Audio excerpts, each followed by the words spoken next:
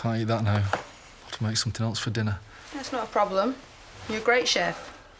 Terrible patient. You're not exactly Florence Nightingale. They don't put pasta down your pants in hospital, you know. I was trying to improvise. Do you know what?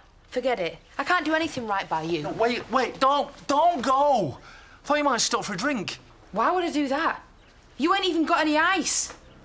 Listen, earlier on I wasn't just talking about you babysitting April again. I'm really sorry about the way things ended up between us. I mean, can't we just forget about what happened and be friends again? No. I don't think we can, Marlon. Come on, I'll even let you freeze my assets. It's tempting. OK, the truth is, I wanted us to be more than just friends. I really, really like you.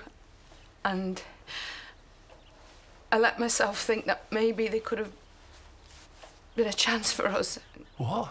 I know you think it was just some daft idea, you know. Wrong place, wrong time, story of my life.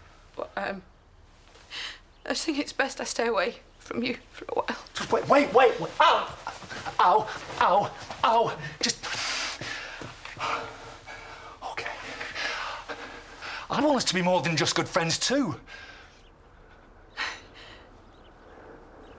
You better not be joking with me, Marlon.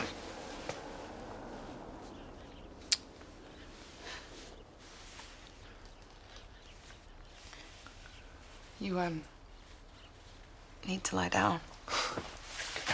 Oh. Easy. Sorry.